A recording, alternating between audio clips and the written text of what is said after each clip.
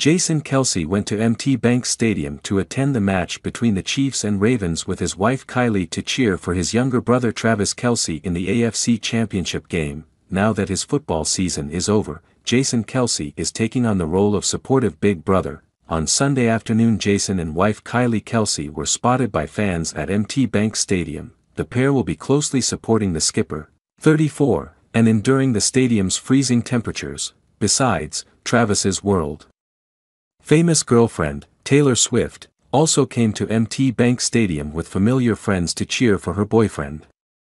When Taylor arrived at Ravens Stadium, fans flocked to one of two big games in the NFL on Sunday. Some people even held signs ready to welcome her. Jason had a wild night last Sunday, cheering Travis on from the same room as the singer. When Travis scored his first of 2 touchdowns of the night, a shirtless Jason jumped out of his room into the 20-degree weather and chugged a beer in front of stunned Bills fans.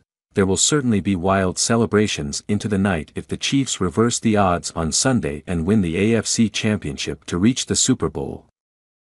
Since the Eagles were eliminated from the playoffs, rumors and reports about Jason's retirement from the NFL have been circulating. Travis shut down speculation about his brother's career, telling reporters, "It looks like he's retired and he really hasn't said anything about it." At the end of the Buccaneers-Eagles game, I think everyone sympathized with him, knowing that he had thought about it a lot over the last few years.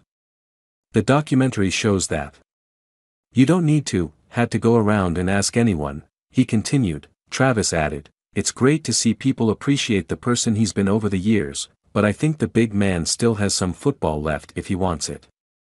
I think when it is time to officially announce what will happen in the future, it will be done in a definitive way, respectful of the individuals who have meant so much to me and what has led to my career that I had."